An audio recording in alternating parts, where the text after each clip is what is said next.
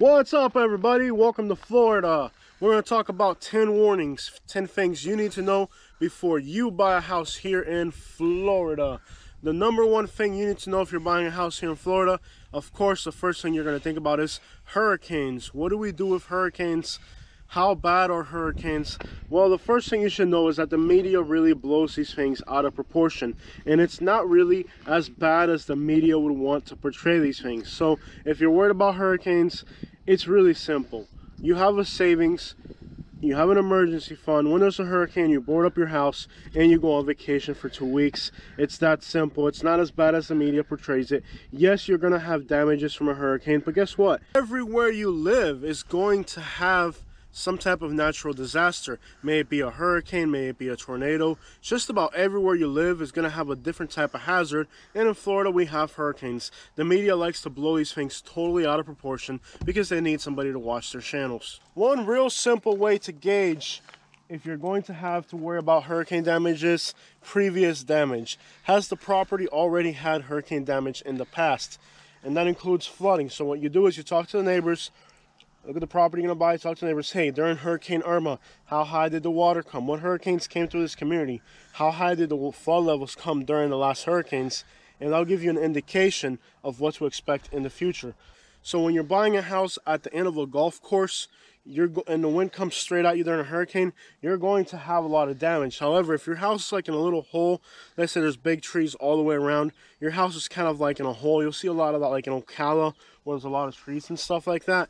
Your house is naturally protected. But if your house is at the end of a golf course and it's like a 1 mile straight shot looking at your house, that's really bad during hurricanes. And it's areas like that where you can get a lot of damage. Places like Cape Coral, Lehigh Acres that are nice and open, there's not a lot of tree cover, the hurricanes destroy those places. Other areas like the Golden Gate Estates, even if they get hit really hard by a hurricane, there's a lot of tall pine trees, and it's really hard for the hurricanes to really do a lot of damage in places like that.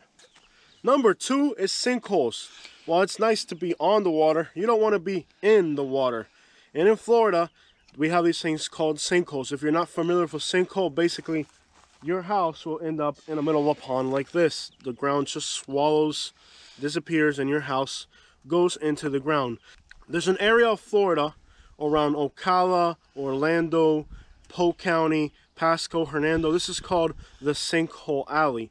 The only thing that you have to do is go online and find a sinkhole map, and you're going to see little ridges, areas that have the most sinkholes. While they're completely unpredictable, you can look at a sinkhole map and you can almost get an idea of what areas are more likely to get them and what areas are a lot less likely to get them. So if you're worried about sinkholes, all you have to do is go on the internet and find a sinkhole map, and that'll give you a great indication of where you can find sinkholes. Number 3, if you're buying a house, you're probably going to want to get something done around the property. Maybe pavers, maybe roofing, maybe an addition, maybe some remodels. You're going to want to do something to your new purchase, your new home. You're going to do something. You're going to need to hire a contractor. For some reason, contractors in Florida, or probably in general, are extremely crooked people, and there's a few scams that I want to warn you about. And the first scam that I want to warn you about contractors is the roofing contractor. So since we have hurricanes, we have a lot of roof damage, and with that roof damage, you get some really crooked contractors. What they do is they take a deposit. Like after Hurricane Irma, a roofing contractor would approach you and they would make you sign a contract. They would deliver the materials, but they didn't have the time or the employees to do that job right away. But now you have bought the materials, they're sitting on your property, and now you're tied into a contract with this company who is not going to be able to get to you for about 1.5 years. So all they're doing is locking you into a contract.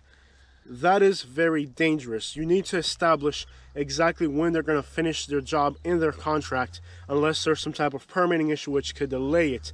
But this is a very serious concern with contractors.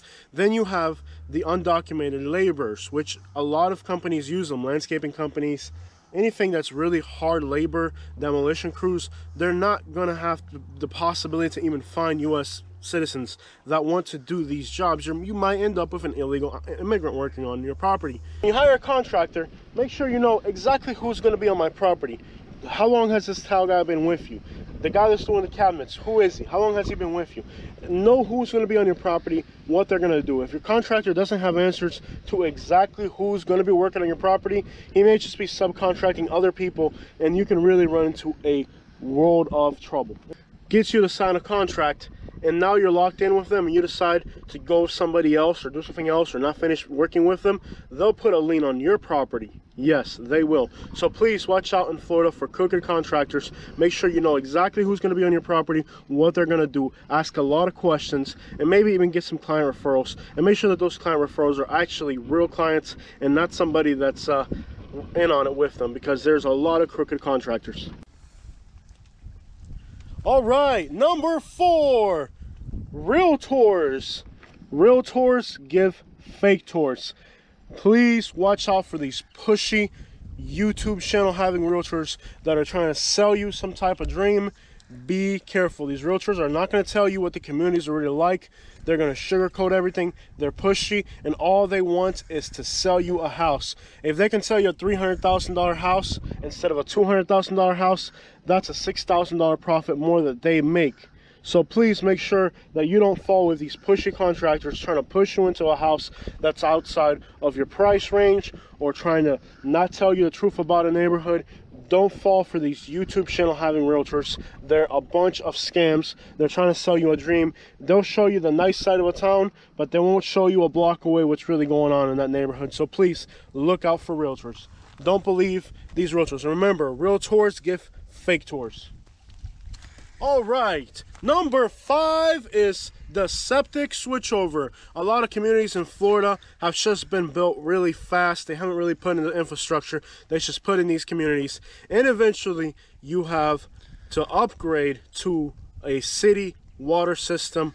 You may have to do with a septic tank on the property, which is okay really, but eventually that septic tank is no longer going to be up to code to the county, and the city or county, wherever you're in, may force you to upgrade into the city. You're going to have to hire a contractor, get rid of your old septic tank. That could cost you into the thousands of dollars. So if you're buying a property that has a septic, make sure that they're not trying to make you upgrade.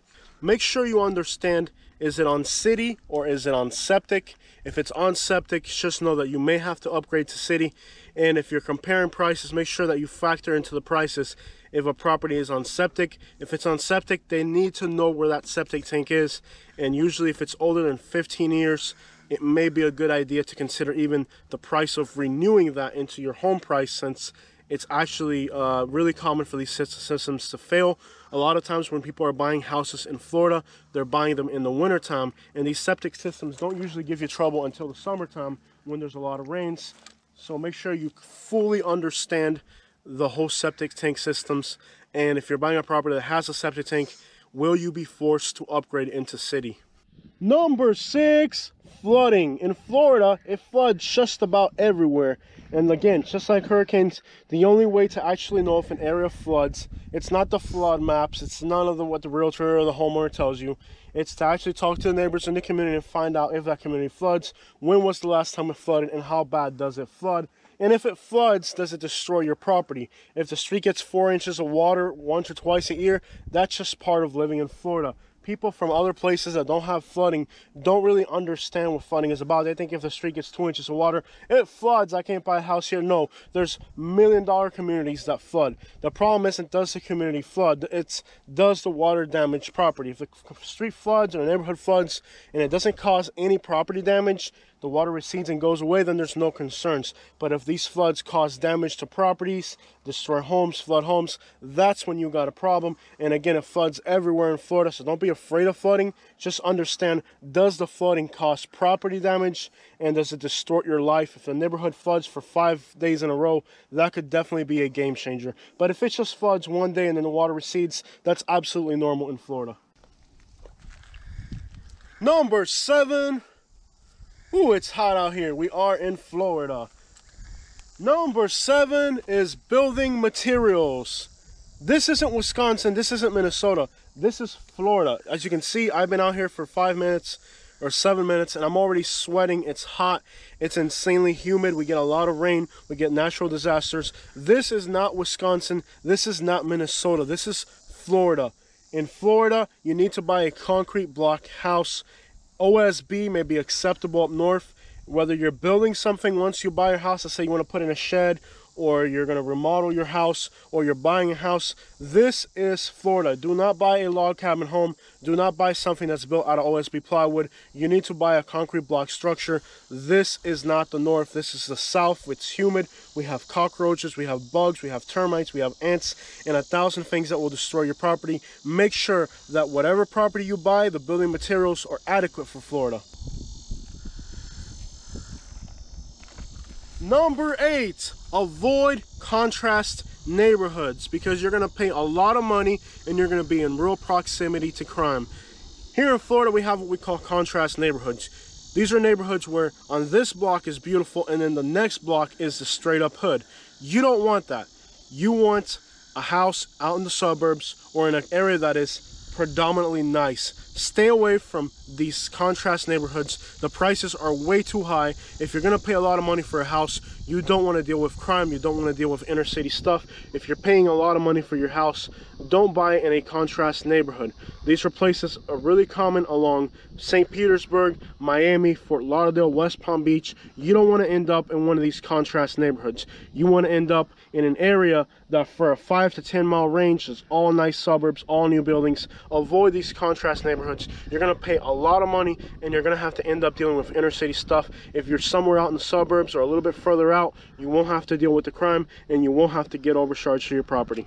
Number 9 is ghost communities. What is a ghost community? It's a community that, even though it exists in a physical state, this community exists, but it doesn't really exist. A really good example is Citrus Springs.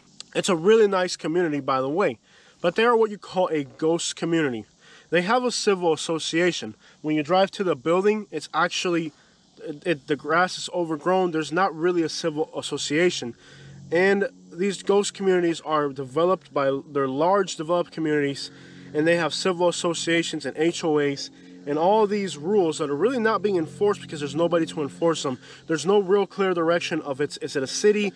Is it a, usually these are undeveloped, what's what I'm looking for? Undeveloped. Undeveloped and unincorporated areas that are not really part of a city. They're not really, there's no direction. That means that the roads, if the roads get cracked, who fixes them? Who knows? If the ditches flood, who fixes it? Who knows? They're really communities that have absolutely no direction. They're not a city. They're not anything. They're just a place. They're unincorporated. For the most part, you can get really good deals in these places, but just keep in mind, if you move into one of these ghost communities that don't have an active civil association, or they have one but nobody knows who's even in charge of it, make sure if you're buying in one of these places that you're aware that if the road cracks, nobody's going to fix it. If the street floods, nobody's going to fix it. And there's really no direction to these communities, so there may not be any future growth. Just because it's all new houses doesn't exactly mean that this community is going the right way. These places allow developers to come in and build a lot of new houses, and then you eventually think it's going to become a city, and they're going to build Family Dollars, and they're going to build shopping malls. Nothing of that happens. The only thing that ever really comes in are the Dollar Trees, Dollar Generals, and gas stations, and nothing else happens in these communities. They become, even though they're brand new houses, they become absolute slums in the long run, and your appreciation is not even going to exist. So avoid these ghost communities. Examples would be some parts of Lehigh Acres. Lehigh Acres already has over 100,000 people, and they're still not a city. You want a place like Cape Coral where there's a defined direction. This is where we're going with the city. This is where this development is going. So avoid these ghost developments where they put the roads, they start building houses, but there's no quite direction in which place it's going to go. These places get filled up with people, and in reality, you don't even know if these people are going to be good people or bad people, where they're going to be coming from, what problems they're going to bring. Watch out for ghost communities where they build the roads, but and they build the houses, but what about everything else? Number 10, avoid speculation. Yes, when you're buying a property and the realtor or the homeowner is telling you this community is going to be worth so much money in the future, avoid speculation. If it was really going to be worth so much money in the future, then why are you selling it? Do not buy a property based on speculation. I've done that and it's proven to be a horrible mistake. Don't ever buy a property for speculation. Buy the property for what it's actually worth. The structure you're getting, the community that's already there right now. Do not buy a property based on speculation. Also, a lot of times speculation is already contributed. Like for example, some parts of Miami are all the speculation price is already into the package. Do not buy a property based on speculation. Go back to bang for your buck. The entire state of Florida is going to fill in. People from California are fleeing. People from New York are fleeing, and they're coming here to Florida. The entire state of Florida is going to get filled in. You want to get bang for your buck. You want a nice natural setting, a house on a little hill with a nice view. That's the type of thing you want. Don't buy a property based off speculation. Do not buy with a view of the future. Buy with a view of right now. It's a property rentable right now. Can I get a vacation rental in here right now? Is this property in an area that I like right now? Am I satisfied with this community right now? If the property's tanked right now, would I want to own this property at this exact moment? Don't buy with a view to speculation. Buy with a view to what's in front of you right now, and then you're going to avoid a lot of pitfalls with buying in Florida. Florida Hood Blog, subscribe. Florida Hood Blog, subscribe. Florida Hood Blog, subscribe. Florida Hood Blog, subscribe. Florida Hood Blog, subscribe. Florida Hood Blog, subscribe. Florida Hood Blog, subscribe. Florida Hood Blog, subscribe. Florida Hood Blog, subscribe. Florida Hood Blog, subscribe. Florida Hood Blog, subscribe. Subscribe.